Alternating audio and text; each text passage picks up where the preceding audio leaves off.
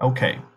Um, so, for anyone who just joined, uh, we will be doing a lecture on some introductory arrow memes, by which I mean category theory. Um, if you do get any questions, then please don't hesitate to ask in voice chat. I also have the text channel open, so I will be reading that as well. But unfortunately, I'm not able to include the text channel in the recording, so I'll have to read the questions out loud. Also, I would prefer if you use push to talk. Yeah. So, category theory. Category theory is sometimes jokingly called generalized abstract nonsense, and that description isn't totally wrong. In category theory, we care about structure and not so much about meaning. We care about how things relate to other things as opposed to what things are made of. By abstracting from meaning of specific things, we are able to make some very general statements, and the definitions that we can make using this, like all this generality, these definitions apply in a really broad variety of cases. The definitions of category theory are often called categorical language. Right, categorical language, and the categorical language is actually ubiquitous in mathematics in the sense that in most fields you can find some way in which categorical definitions can be used, and because categorical definitions are so general, you might find some interesting connections between different parts of math. Another thing that category theory does is formalize some tricky notions. And for example, if you're familiar with linear algebra, you would know that a vector space V is isomorphic to its dual, but also, well, for a finite dimensional vector space, but also it is isomorphic to its double dual, and somehow the second isomorphism is different from the first one, like it is somehow canonical, independent of the choice of the vector space. Like you can make these vague statements like it's independent of the choice of the basis or something. Now, category theory has the definitions to make this idea rigorous, though that's not exactly what we are going to be talking about today. Today we're going to be talking about a different idea called universality and universal properties. The gist is that if you consider things that satisfy some property, it might be the case that one of the things is somehow universal in that all other things satisfying the property can be factored through that universal thing, can be represented using that universal thing. On that note, let's begin with some definitions. So, a category. A category is a set of, a category C is a set of objects ob of C.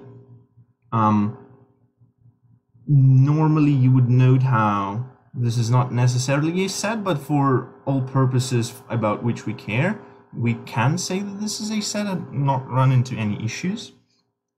So now for any object x, for any objects x and y, we have the set of morphisms denoted hom C from x to y.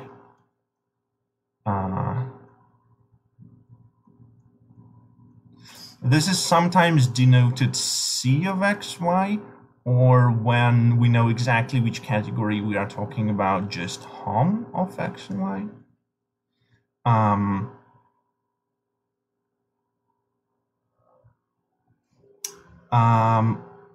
Instead of saying f is in hom x and y, we usually just say f is a morphism from x to y.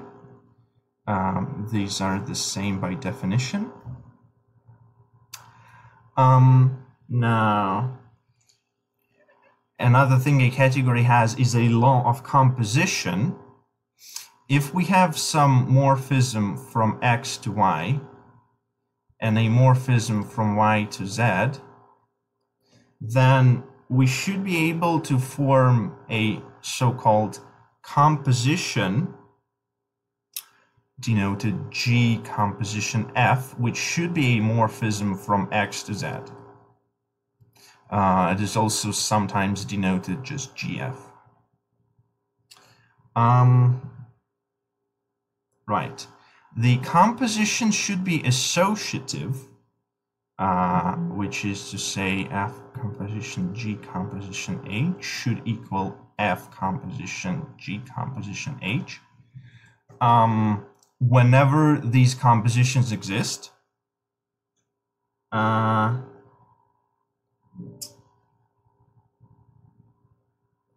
and since these are equal, we can just say F composition G composition H without any parentheses, without being ambiguous. Another thing that categories have is identities. For any object X,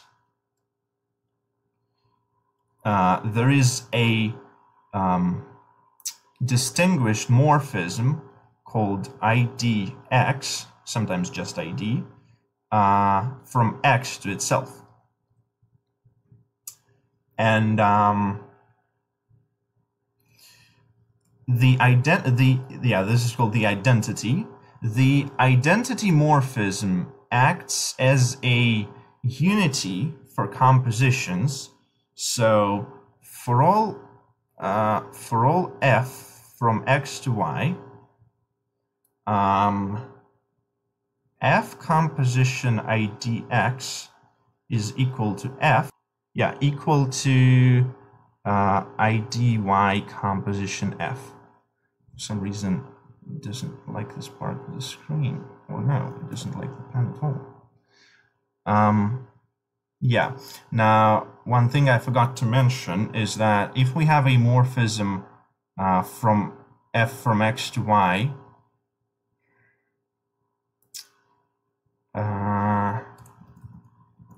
x is called the domain of f, or the source of f. We write x is the domain of f, and y is the codomain or the target of f. Okay, now let's look at some examples of categories. The category of sets.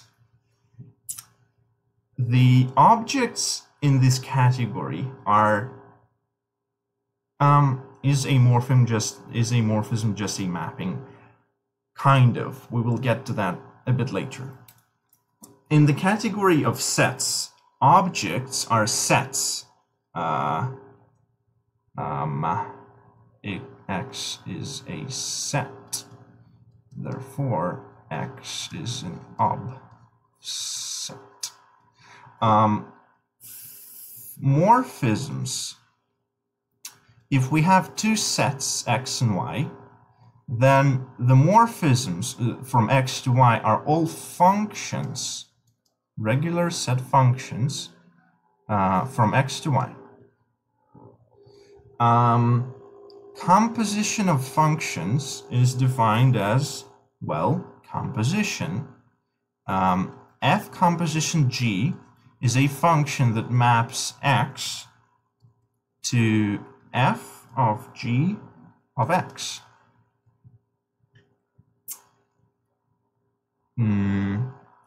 This composition we defined is associative. So if we consider F composition G, composition H, applied to some x, that equals, by definition, F composition G of H of x, which is the same as F of G of H of x, which is F of G composition H of x, which is F composition G composition H of x. Now, since these two functions return the same value for all inputs x, this is true for all x, they must be the same function. So associativity works. Identities. For any set x, I should make this clearer. This x is an element of the domain of H. For any set x, we may form a function ID from x to x, which is defined as ID of little x equals little x.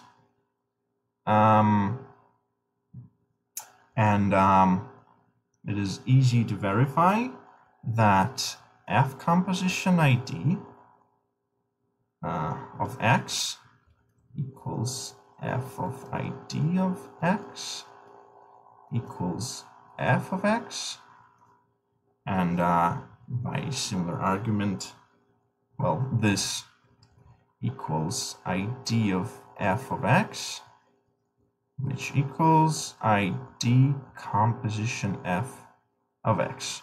Now, again, these three functions map the same input to the same output, therefore they're all the same function. Why do we need an ID if it just gives the same thing? It is part of the idea of the category. We have composition and we need something to be the unit of composition. We need something that changes nothing when composed. It is just a thing we desire to have. Any questions so far?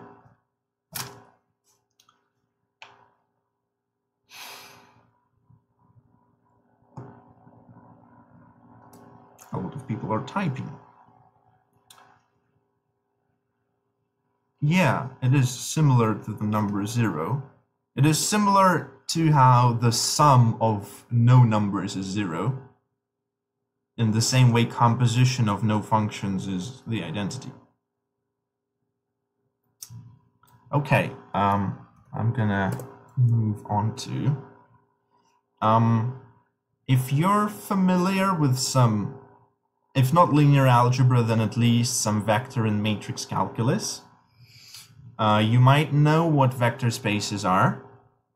So we consider the category of finite dimensional vector spaces over the real numbers.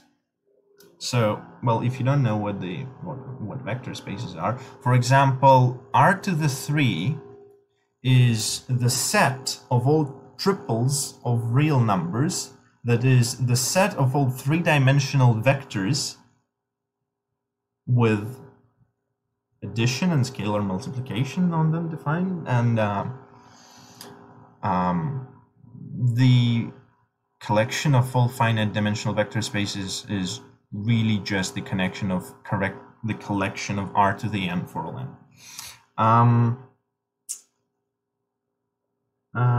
So as I said, objects of this thing are vector spaces over R. Morphisms. If we have a vector space U and a vector space V, these are not distinguishable. We consider linear maps from U to V. Linear means that f of alpha x for some vector x and scalar alpha and beta y plus beta y equals alpha f of x plus beta f of y, where alpha and beta are scalars, that is real numbers, and x and y should be includes are elements of the vector space U, so just vectors. Linear, okay. Composition is just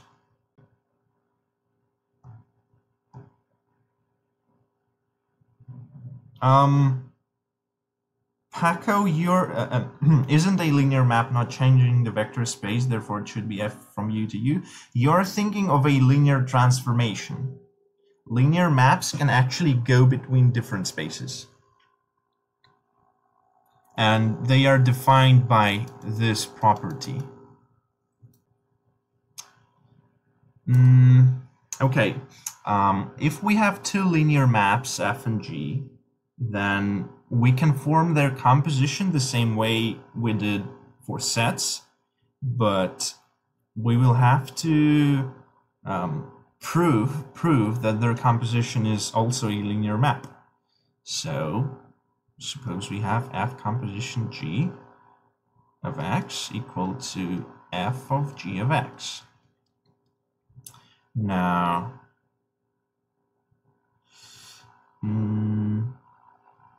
suppose we have f composition g of alpha x plus beta y. That's f of g of alpha x plus beta y, which is f of alpha g x plus beta g y, because g is linear. And now f is also linear, so this is alpha f of g of x plus beta f of g of y, which is alpha f composition g of x plus beta f composition g of y.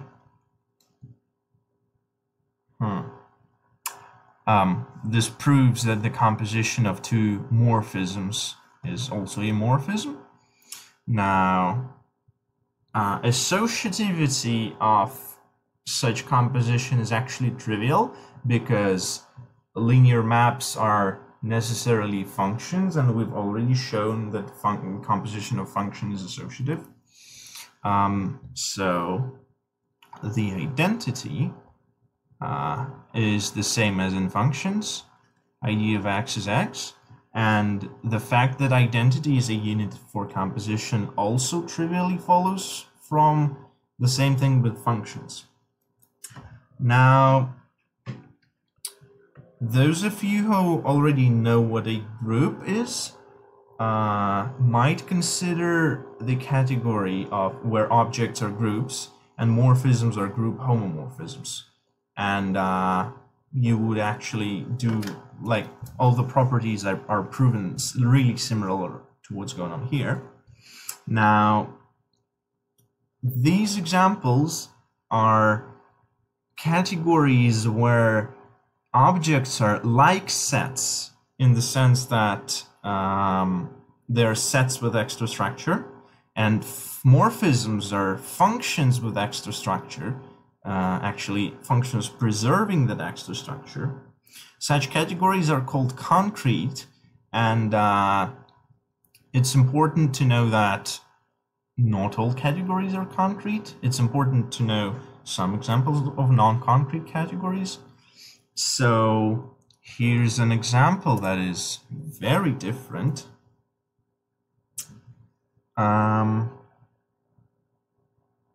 I will not give this category. Point of proving number 3. Yes, exactly. Is the point of proving number 3 to show that composition is in the home? Yes, exactly. That's exactly what we're doing here. So here's another category. Suppose U is a set.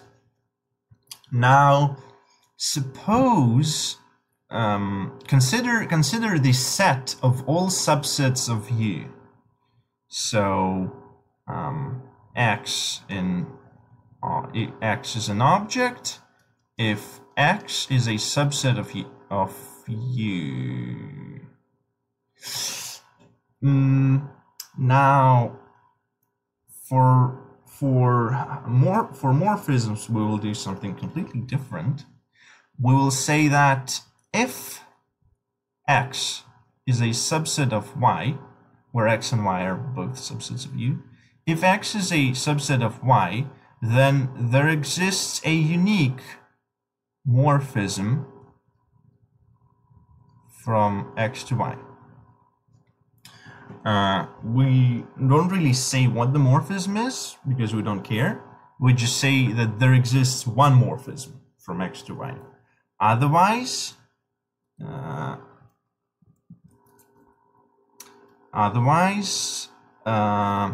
there are no morphisms from X to Y.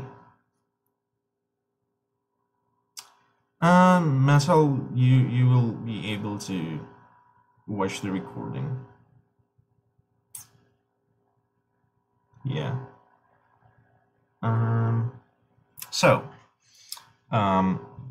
Yeah. If X is a subset of Y, then there is exactly one morphism in the Hom set from X to Y. Otherwise, there are no morphisms from X to Y. For composition, if we have X a subset of Y and Y a subset of Z,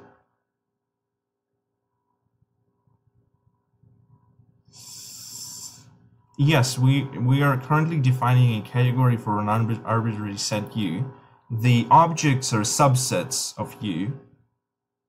And yeah. So if X is a subset of Y and Y is a subset of Z, that is, if there exists a morphism from X to Y and a morphism from Y to Z, then necessarily X is a subset of Z, and thus there exists a unique morphism from X to Z. We will consider this morphism to be composition of these two. Again, we don't really give these morphisms a name because they are unique. Associativity follows trivially because whenever two morphisms are in the same Hom set, they are the same morphism. So we don't even bother with checking. For any subset X, X is a subset of itself. Therefore, there exists a unique morphism from X to itself. Now, we define the identity to be that morphism. And again, the fact that the identity is a unit follows trivially because there aren't different morphisms to be not equal. In more generality, there are things called preorders.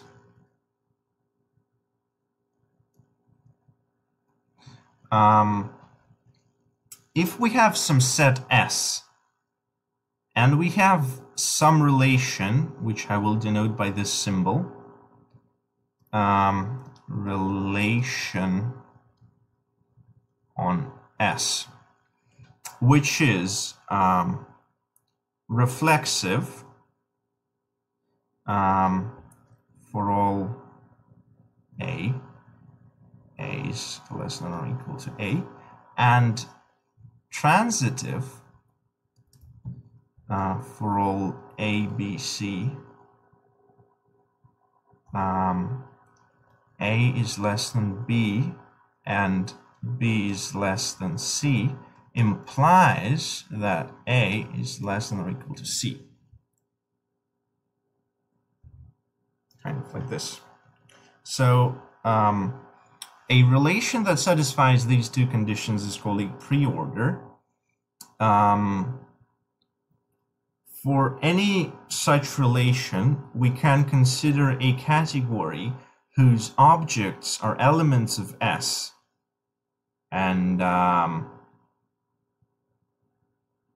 do the same construction where a morphism exists exactly when, so like we could consider a category where objects are elements of S, so the set of objects is equal to S, and then the set of morphisms from X to Y is a singleton set, which I will denote by this bullet, exactly when X is less than or equal to Y. So if you're familiar with set builder notation, this just says that the set has one element, this circle thingy. We don't really care what the circle thingy is, when X is less than or equal to Y. Otherwise, the set is empty. The reflexivity ensures that there always exists a morphism from A to itself, and thus we are able to have identities. And transitivity ensures that we can always compose two morphisms, and thus this defines a category which is often denoted as with a subscript. It's called the category of S under the relation less than or equal to. So the category we defined on the previous page of subsets of U could be said to be the power set of U, or the subsets of U, under inclusion.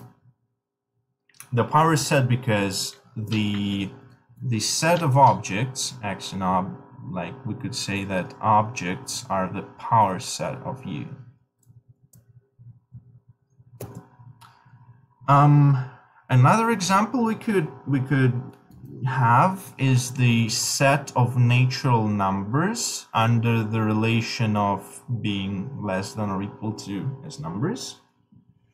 You probably know that. And in this category, the objects are the natural numbers. Now,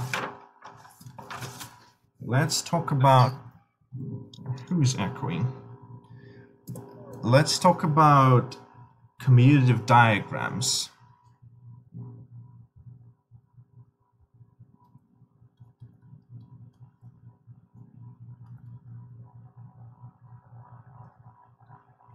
So one of the very powerful things in the categorical language thing are commutative diagrams. A commutative diagram is really just a graphical way of representing some equations and really just how some objects and morphisms are related to each other. A diagram is a directed graph where vertices are objects of some category and arrows are morphisms between the respective objects. For example, a commutative diagram might look like this.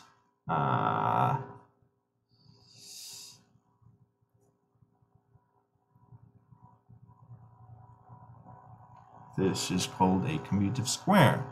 The arrows might be labeled, though not necessarily. And now this is called a diagram. And when we say that a diagram commutes, we mean that for any two vertices in the diagram, any two paths we are able to find between those vertices must compose to the same morphism. So for example, in this diagram, there are two paths from D to A. There's this path, which is G composition P, and then there is this path, which is F composition Q. To say that this diagram commutes would be to say that these compositions are equal as morphisms from D to A. Now, a point worth mentioning is that an empty path, that is a path from a vertex to itself, is considered to be the identity, which is getting back to the point for why we need identities. In some categories, you will have empty paths for, you know, to show, to state that the diagram commutes. Sometimes we might talk about parts of a diagram commuting, like if there are several shapes to a diagram. Now, if a diagram is a planar graph, then to say that the diagram commutes, it is sufficient to verify that all the faces of the graph commute. So for example, if we have some diagram that looks like, I don't know, if we have something like this,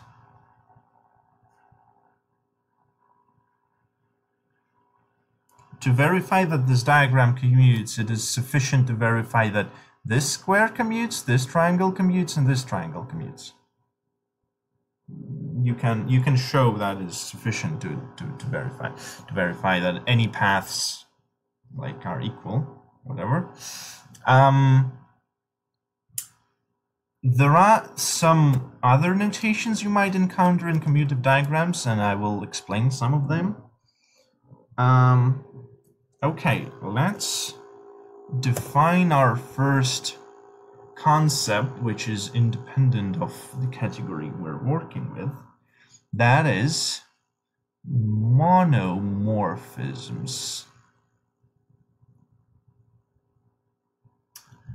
A morphism F from X to Y is called a monomorphism. Monomorphism, also sometimes called monic or just mono, if for any object Z and for any morphisms G1 and G2 from Z to X, parallel, these morphisms are parallel. If F composition G1 equals F composition G2, then G1 equals G2. Or, which is the same, if G1 does not equal G2, then necessarily F composition G1 does not equal F composition G2. The monomorphisms are sometimes called cancellative on the left, which is like this property here, that, yeah, if we know that these two things are equal, we can cancel F on the left and conclude that these two things are equal. Now, monomorphisms are kind of related to injective things. For example, in the category of sets, monomorphisms are exactly the injective functions. That is actually one of the exercises I've posted in the problems. In vector spaces, Also, monomorphisms are injective functions. In the pre-order categories, which we've considered, all morphisms are monomorphisms because G1 equals G2, G1 doesn't equal G2 is actually impossible because any parallel morphisms are equal. So this implication holds vacuously. You might think that monomorphisms and injective things are actually the same thing, but it's not exactly true. But I am unable to show a simple enough counterexample of this. There are definitely counterexamples to this. A closer notion to injectivity is a split monomorphism.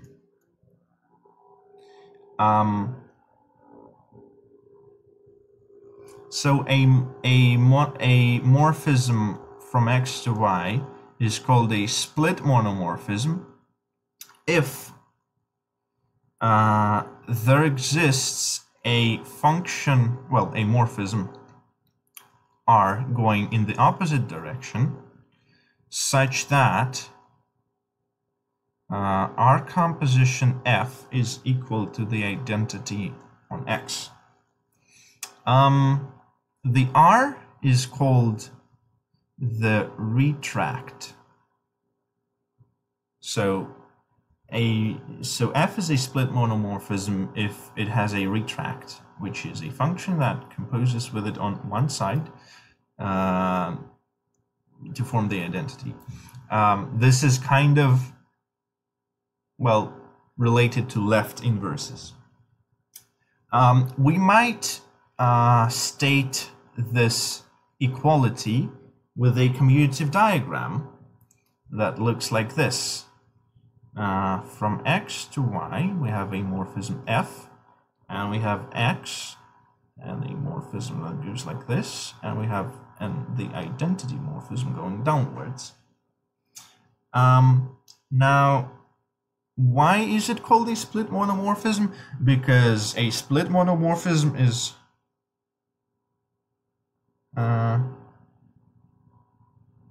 retract doesn't equal left inverse. It kind of does. That's exactly what the left inverse is. May we see an example of a category with a retract? Sets. In sets, all monomorphisms are split. So anything with a left inverse is like a split monomorphism. But yeah, like I was saying, retracts are left inverses. So in sets, yeah, in sets you have whenever your function has a left inverse, categorically it would be a retract. So a split monomorphism is necessarily a monomorphism because if you have F composition G1 equal to F composition G2, then necessarily R composition F composition G1 equals R composition F composition G2, because we just compose R on the left. And R composition F is equal to identity composition G1 equals identity composition G2, and thus G1 is equal to G2.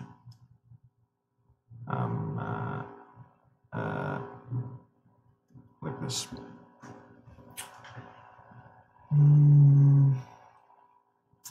So yeah, a split monomorphism is a monomorphism, hence they share the same thing in the name.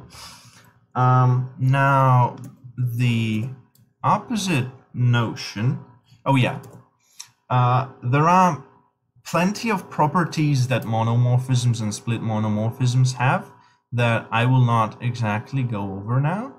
So for example, a composition of monomorphisms is a monomorphism, and if a composition of two morphisms is a monomorphism, then necessarily the right one is a monomorphism. But yeah, I will come up with some exercises and post them. Now, the opposite notion is that of epimorphisms, also known as epi or epic. Epimorphisms. F from X to Y is called epic.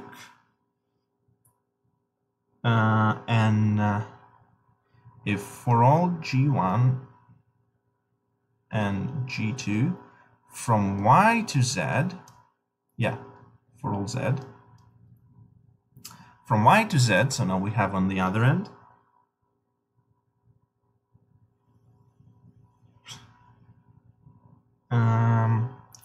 G1 composition F equals G2 composition F implies G1 equal G2. So now we are able to cancel on the right, and this is related to surjectivity, but then again not exactly. So in sets and vector spaces, this is exactly surjective functions. Again, in preorders, all morphisms are epimorphisms because, well, because again, there are G1 always equals G2. There's only one morphism in each Hom set. But so if you know what rings are, then the inclusion of the ring of integers in the ring of rationals is a morphism that is epic but not surjective. So here's, like, if you know what this is where the analogy breaks down. Unfortunately, I don't know any simpler counterexamples, so if you don't know what rings are, you'll have to believe me on that. In rings. Okay, split epimorphisms are defined in analogously. F from X to Y is a split epi. There exists a morphism S going in the opposite direction. This is called a section, such that F composition S equals IDY. So here, S is a right inverse for F.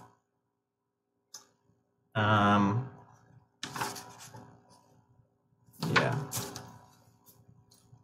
Now, I also forgot to mention monomorphisms in commutative diagrams are denoted by an arrow with a hook.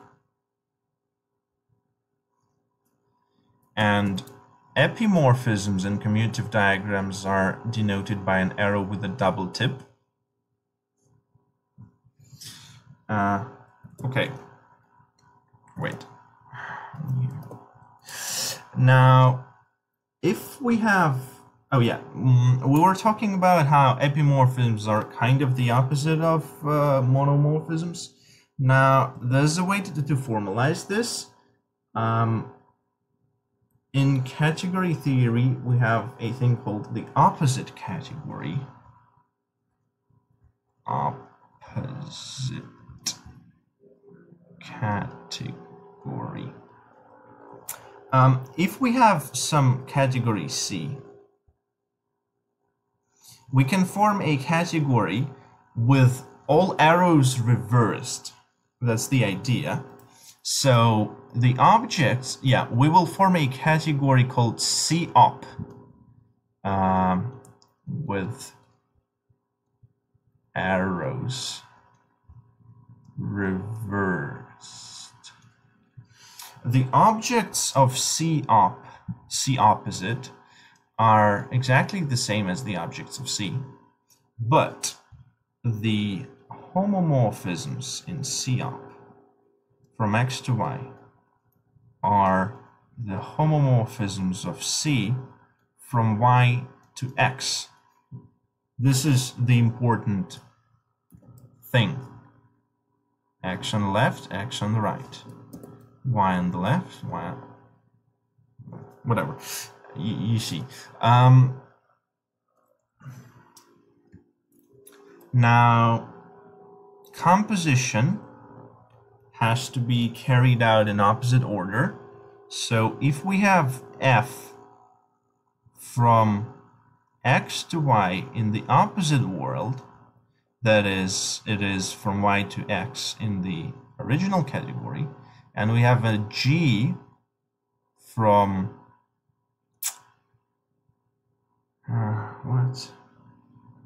Z to X in the opposite world, that is from X to Z in the original category, then we can form a composition G composition F, which would go from Y to Z, and this would be the F composition opposite G. I should not write it like that. G composition opposite, and it will go from Z to Y. Now, X to Y, this is a G.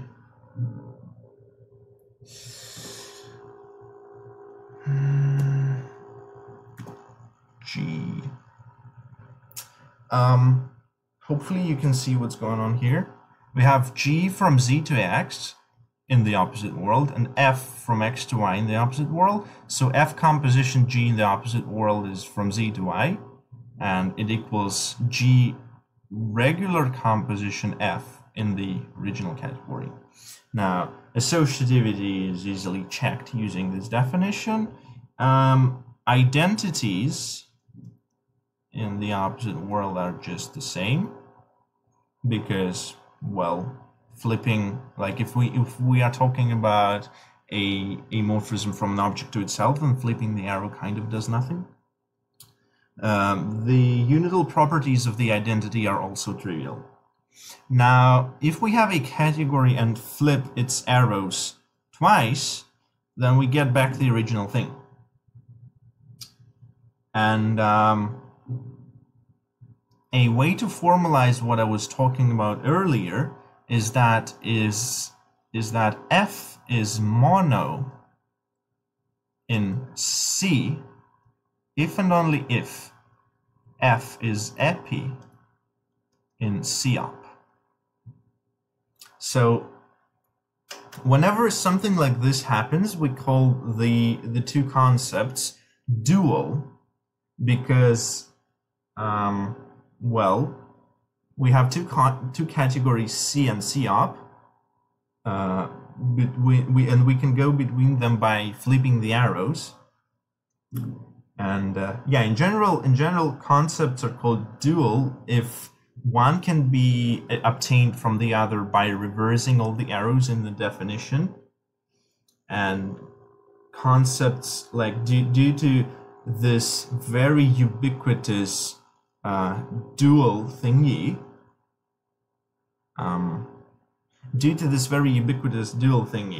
concepts often come in pairs. And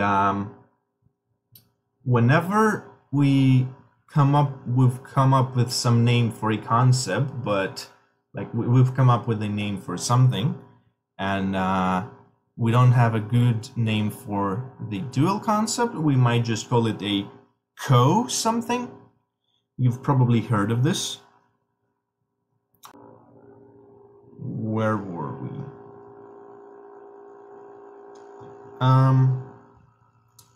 Opposite category, co-things. Yeah, co-things. Very ubiquitous in category theory. Let's talk about isomorphisms.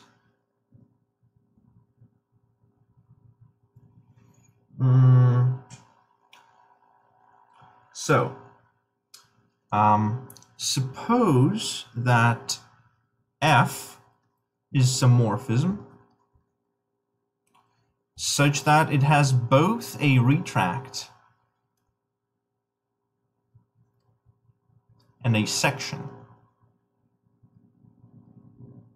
Now, instead of drawing the equations, I will draw a commuting diagram. X to Y, this is F, this is the retract, this is the section, and we have this identity going up, this identity going up. Yes, retracts and sections are morphisms in the same category. Because like if you look back at the definition of this category, for example, with subsets, like what else would morphisms be? Like again, it's very important to recognize categories where morphisms aren't really functions. Yeah, so R is a retract for F. Therefore, this triangle commutes. This triangle thing commutes by the definition of a retract. And if S is a section, then this triangle commutes by the definition of a section. Therefore, this whole diagram commutes. And any path, for any two paths between the same node, we can find the paths must be equal. So we're able to find two paths from this Y to this X.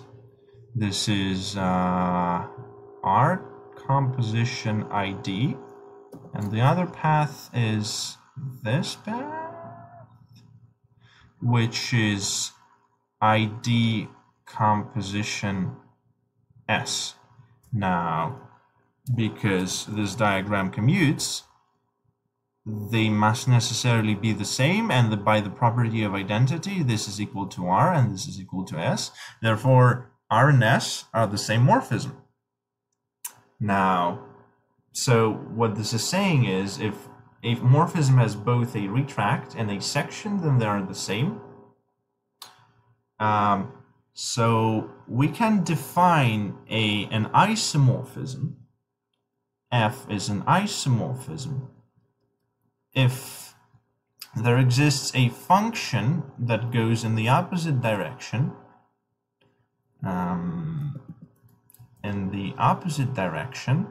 such that it is both a left inverse, both a right inverse, and a left inverse. So what we just proved above is the statement that if a morphism is both a split monomorphism and a split epimorphism, then it is an isomorphism. The H thing is called the inverse of F.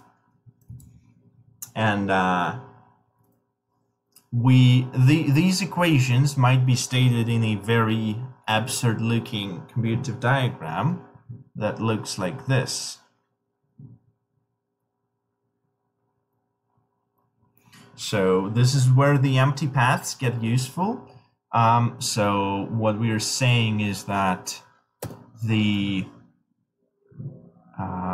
empty path from X to itself, the identity, wrong equation, the identity is equal to this roundabout path, which is this thing, and similar for Y. Okay. Yeah, if H is an inverse for F, then F is an inverse for H. So isomorphism, so inverses kind of come in pairs. And whenever, so the objects x and y in this situation are called isomorphic.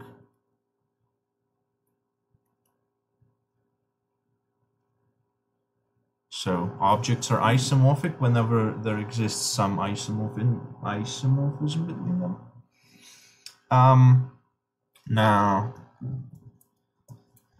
let's talk about terminal objects.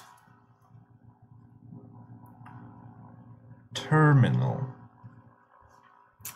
An object T in some category C is called terminal if for all x, for any other object, there exists a unique morphism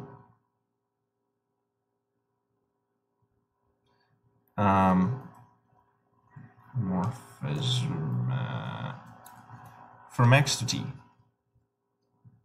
This morphism is, for strange reasons, denoted with an exclamation mark. I will put it in quotes so that you, now, what does this mean? In sets, for example, any set with exactly one element, for example, this set with a circle in it, is a terminal object.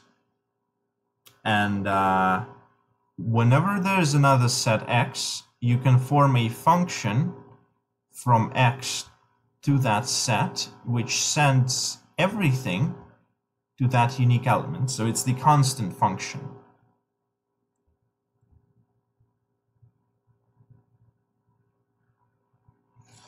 Right? Does that make sense? In vector spaces, the terminal object is the null space. It's not an empty set. That's the. It should be more elliptical. Oh no! Shit. No, it's slightly pan. The null vector space with a morphism that sends every vector to 0.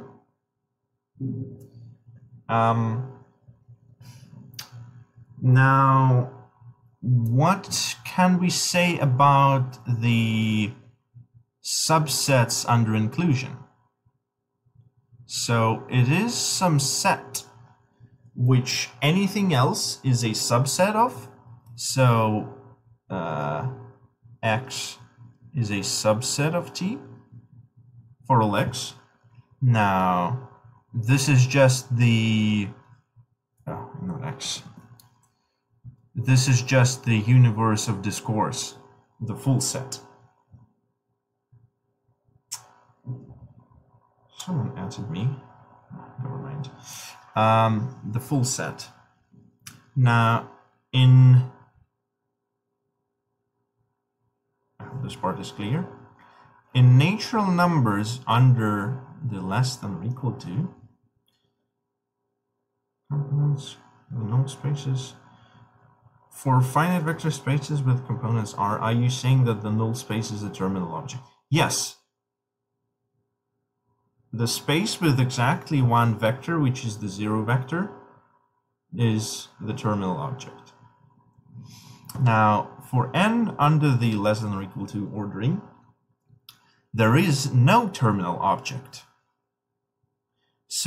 So to say that some number t is a terminal object would be to claim that for any number n is less than or equal to t, which is impossible.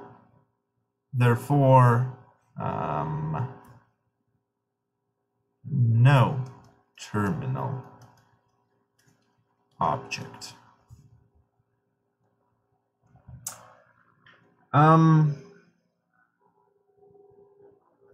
Now let's prove an interesting theorem. Ivan, I will get to that later. Let's prove an interesting theorem. Suppose some category C has two terminal objects, T1 and T2. We will show that T1 and T2 are isomorphic, and the isomorphism between them is unique. Now, oh yeah, I totally forgot. For the terminal object, we can draw a diagram that looks like this. X, dashed arrow, T. The dashed arrow means that the morphism is unique. Well, unique satisfying whatever is clear from the context. Okay, now if we have two terminal objects, T1 and T2, I will use some colors.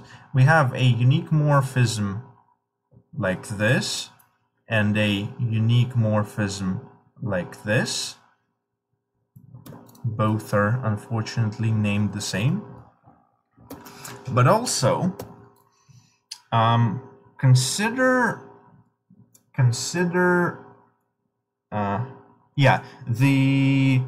red morphism exists because T2 is a terminal object, and the green morphism exists because T1 is a terminal object.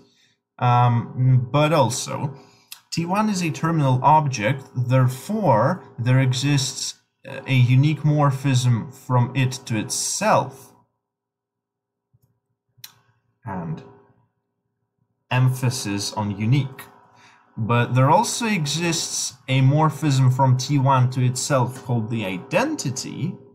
So the blue exclamation mark is equal to the identity on T1.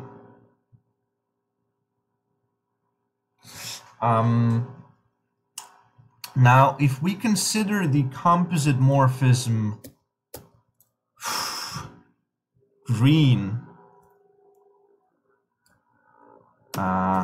composition red, it goes from T1 to itself. Yeah, this is going from T1 to T1. This composite morphism goes from T1 to itself, but the blue exclamation mark is the unique morphism from T1 to itself. Therefore, these are necessarily also equal. So, this composition is equal to the identity, and by a similar proof, the other composition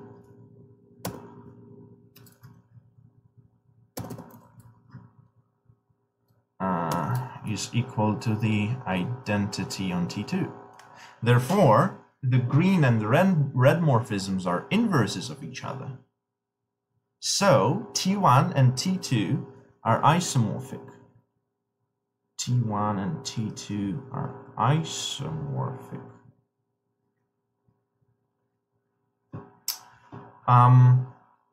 Now, the red morphism is the only morphism that goes from T1 to T2, and the green morphism is the only morphism that goes in the opposite direction. So these are necessarily, this is necessarily the only isomorphism between them.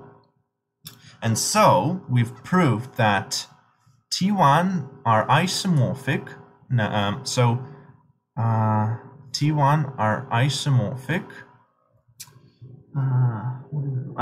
We proved that terminal objects are, quote, unique up to a unique isomorphism.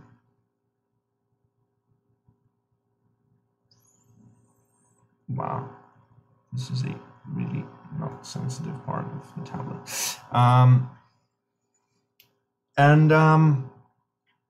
This theme of unique up to unique isomorphism is actually very common in category theory. You could even say that it kind of captures the essence of category theory, because we don't really care about the specific identities of objects. What I mean is, we don't care whether two objects are the same. We care about how the objects are connected to other objects, and if the objects are isomorphic, then they are connected to all the other objects in the same way. And so here's the thing that I wish I was told earlier when learning category theory. We don't really care about whether two objects are the same, but we care very much about whether two morphisms are the same. So the opposite notion of it's not. The opposite notion of terminal object is the initial object. You could I'm going to leave the definition and the similar proof and some properties of the initial object as an exercise to the, well, listener. Also going to leave as an exercise constructing exactly what are initial objects in some categories we've described, and also why it is denoted 0, while the terminal, why the terminal object is denoted 1.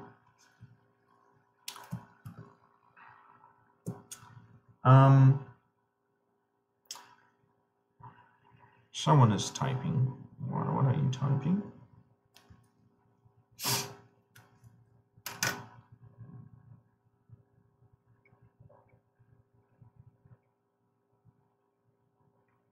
Well, the proof is exactly the same, but all the arrows are reversed. That's why the proof is not interesting. Like I said, things come in pairs in category theory, usually. And we can get away with proving things for only half of them. The opposite proof is the same. Okay, now let's construct a thing called a product. Now, this is where it gets interesting. Suppose we have some category C, and A and B are some fixed objects in C. The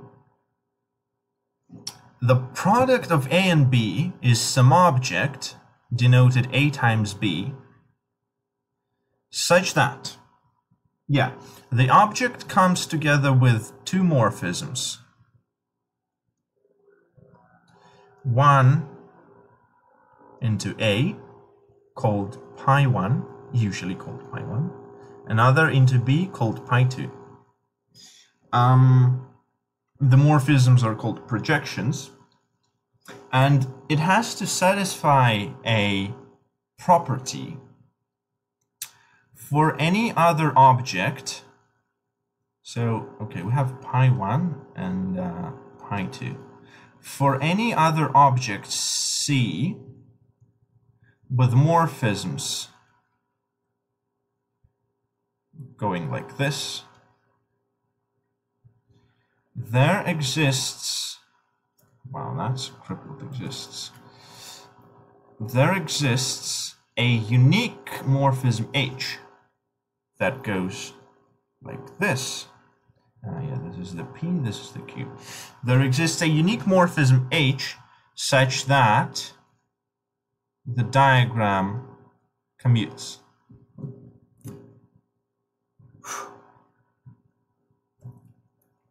This is the definition of a product. An object, A times B, with two projections, such that for any other objects with two functions like this, there is a unique morphism from that object to the product, such that these two triangles commute. Yeah, to make sure we are on the same page, the diagram commuting means that P equals pi 1 composition H, Q equals pi 2 composition H.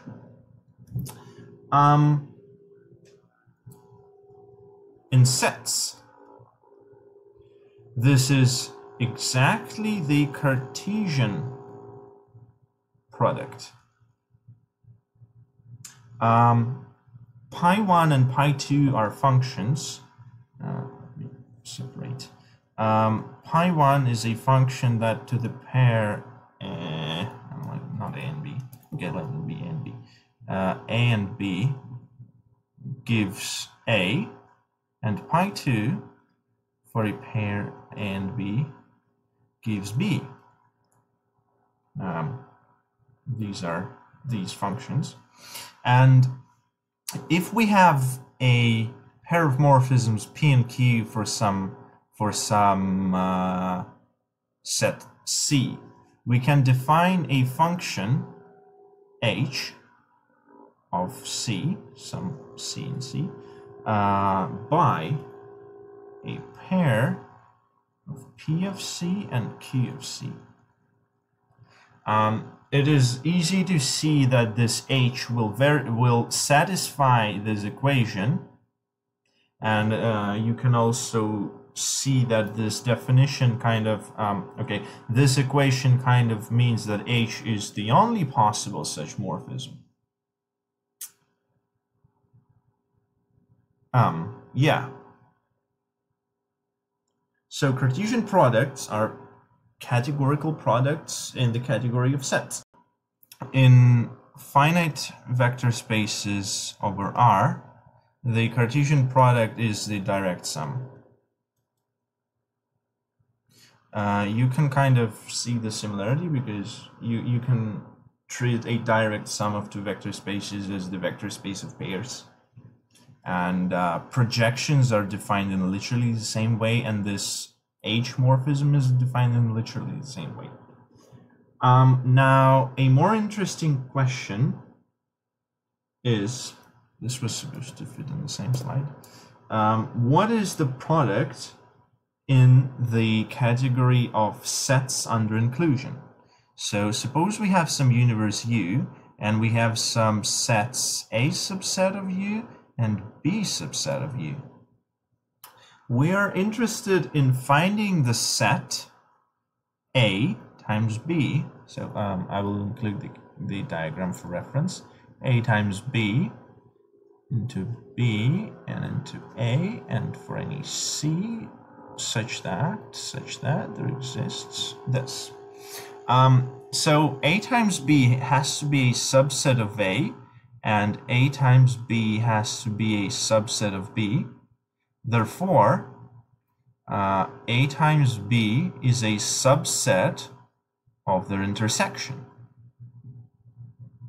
Now, for any object C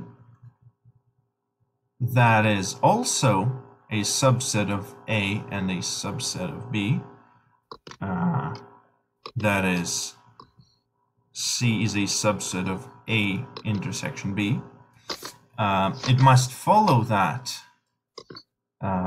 C is a subset of A times B.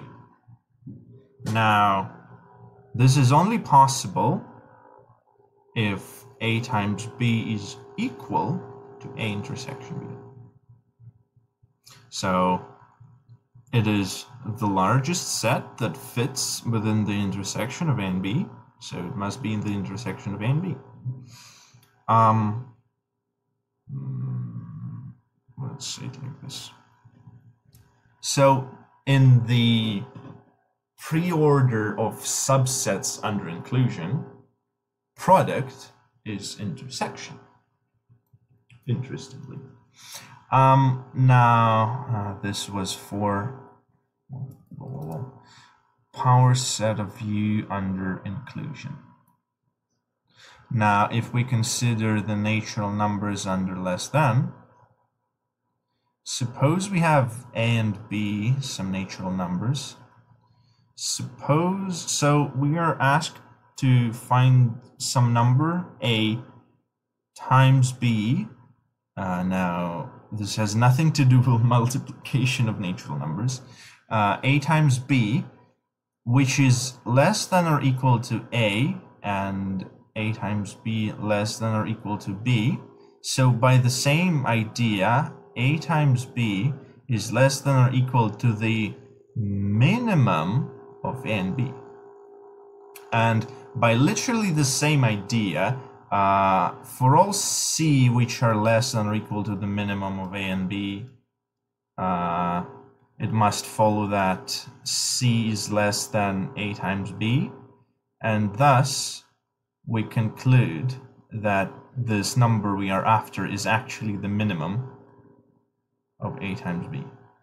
Again, remember that this cross here has nothing to do with multiplication, it's just a categorical product. And in this category, it turns out that the product of two numbers is their minimum.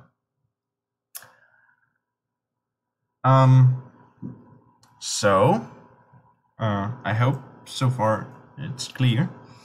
Also, like, you've seen that terminal objects sometimes don't exist, sometimes products don't exist.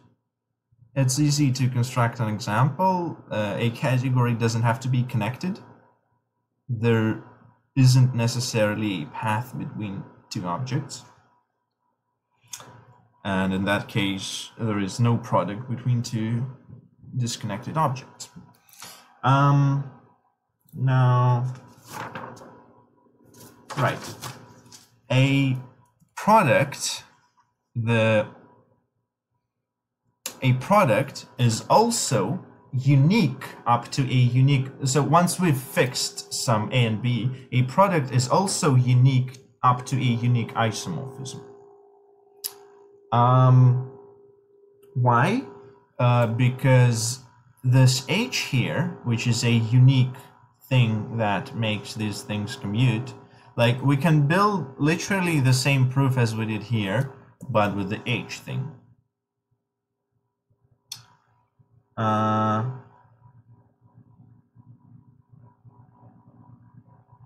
Great seminar. Are you being ironical?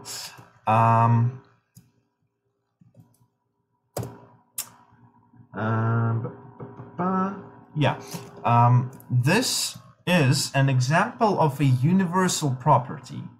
So we consider all objects with the property that they have two morphisms, one into A, one into B. And we consider the universal object that is A times B such, and the universality is that any other object satisfying the property factors through it with this H morphism. So this is the idea of universality. If we go back to the definition of the terminal object, if you squint your eyes, you can kind of see how T is a universal object satisfying the property of just being there.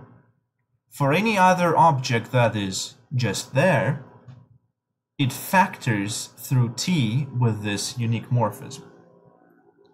Now, the reason I didn't mention it immediately is because it's kind of, you need to squint your eyes. So it's not really, it's an edge case, but it is a universal property and a universal object satisfying that property. So now let's do something spicy. Products are terminal objects. Of course, not in the same category. What we're going to do is consider a category C and then construct an auxiliary category such that a product, an object is a product in C exactly when it is a terminal object in the auxiliary category. So suppose we have fixed some objects A and B. Now we consider a category which I will call CAB. The objects in this thing are commutative diagrams, well, not commutative, are diagrams that look like this.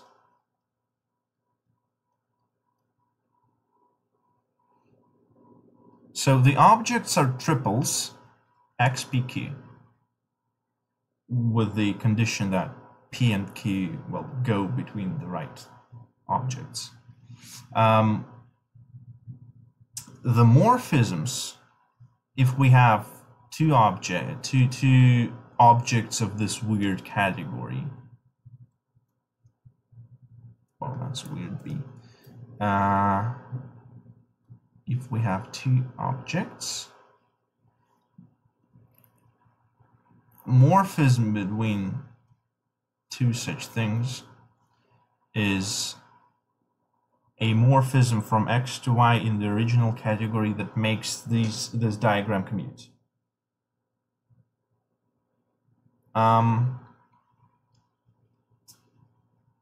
It is easy to see that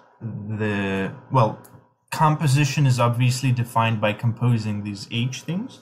It's easy to see that it is associative. It's easy to see that identity from X to itself satisfies this commutative diagram, and the identity, well, is the unit of composition. So this is indeed a category. Now, what is a, oh yeah, for those of you who know some arrow memes, this is more widely known as C times C, comma, A times B. This is a comma category, but in this case is also known as a slice category over the pair A and B. Now, what does it mean for an object to be terminal in this category? So we have some object T with a pair of morphisms, and for any other object X with a pair of morphisms. There exists a unique morphism. Oh yeah, this shouldn't be dashed because we are not talking about uniqueness. There exists a unique morphism that makes the diagram commute. Now, this is exactly the commutative diagram for a product. So T is necessarily the direct product of A and B. So direct product in C, and the T is in CAB. Did anyone understand a thing?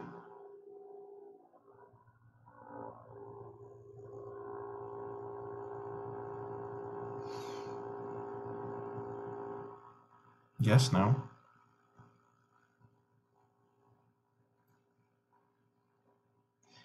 Great. Now let's consider, well, you can consider the dual notion of product, and we don't have a better name for it other than the coproduct. I'm just gonna quickly run over the definition. We have an object called A plus B with morphisms from B and from A, called I1 and I2. They are usually called injections because they are usually injective.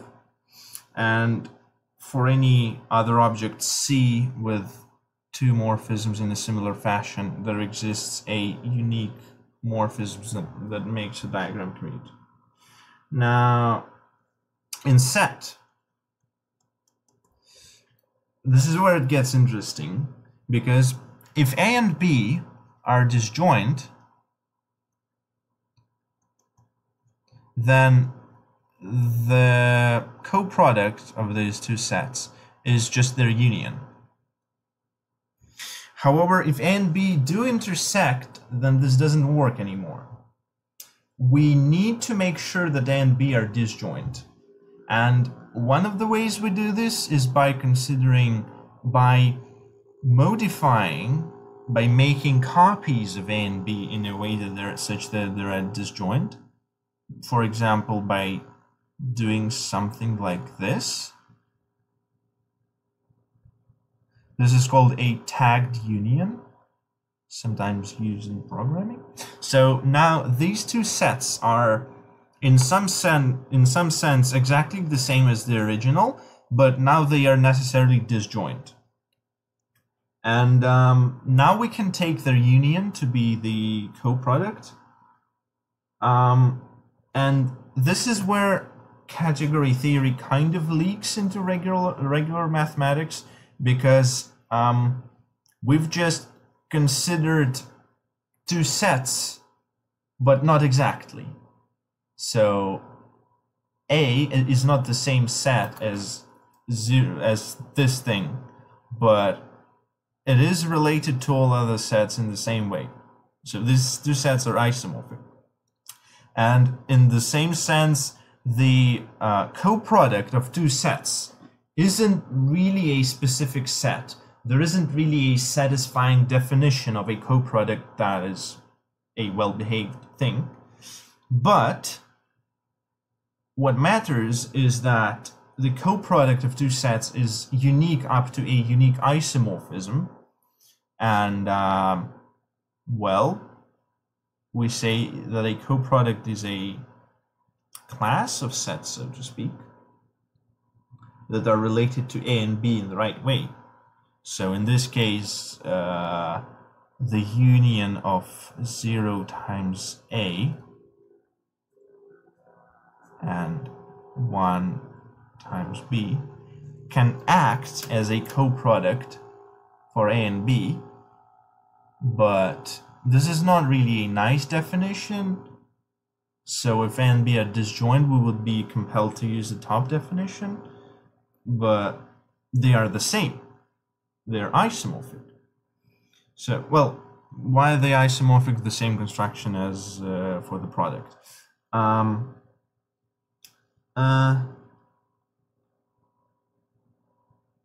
guess. For finite vector spaces, the coproduct is also the, what is it called, the direct sum.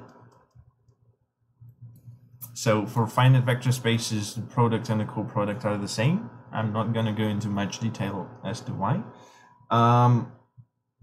For sets under inclusion, this is the union, in this case, regular union without any weird oddities. And for natural numbers under less than, this is the maximum. Again, the constructions are similar as in this slide. Hopefully you can see the connection. Now, I see that there's not too many people left, and this is a point where I can make a break and continue in a later seminar.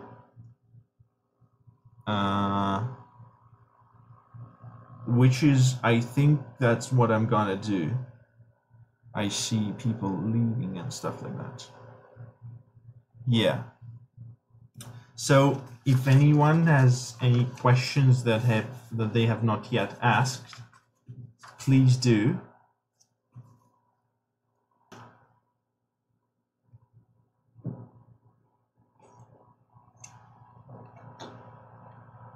Okay, this is where we are gonna stop then.